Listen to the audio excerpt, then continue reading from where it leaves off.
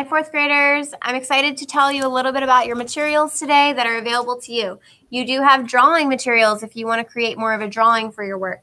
You have collage materials if you wanted to create more of a magazine collage. And then you have some sculpture materials if you want to create more of a 3D sculpture, which is freestanding. So your freestanding sculpture materials are things like wooden pieces, popsicle sticks, tin foil, all which can be sculpted, wire pieces, and plastic bottle caps. Think about what you could sculpt with those.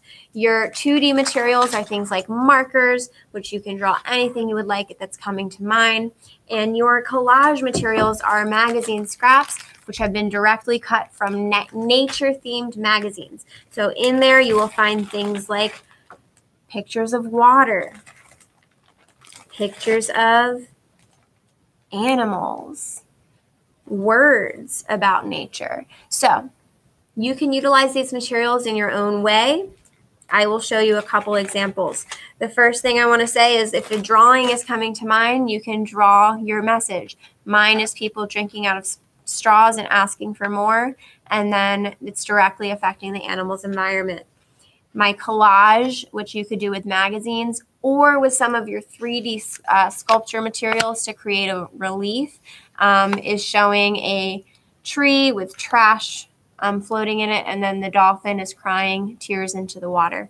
And last but not least, you could create a freestanding sculpture, so you can use your base index card and build something up with your wooden pieces or sculpture materials.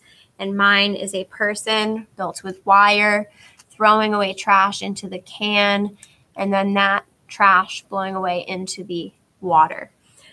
I do want to show you today first how to start your base. So if you do want to create a base, I want to show you how to make it sturdy.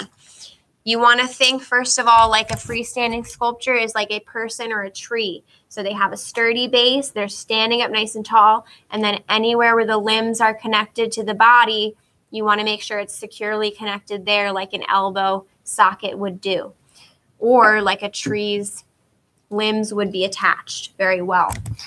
When you are connecting something with tape, you want to come at it from 2 different sides at least, and then address a couple more.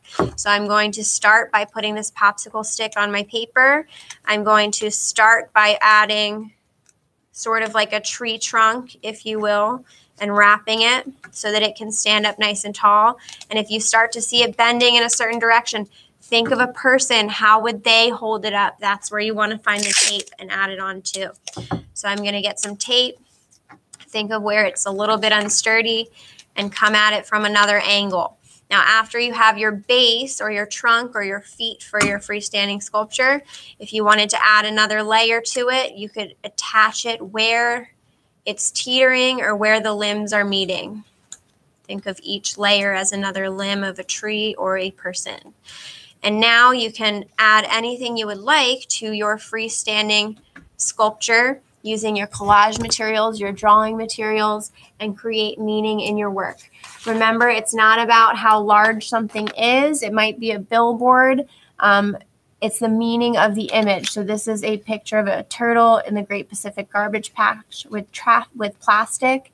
And if you see that same image on your phone, it's going to have the same meaning, the same impact, because it is the message behind the image, not the greatness or size of it. If you see something, it doesn't matter how big or small it is. So create big meaning in your small artwork, and you're going to be taking that home today. Have a wonderful art time and a great field trip.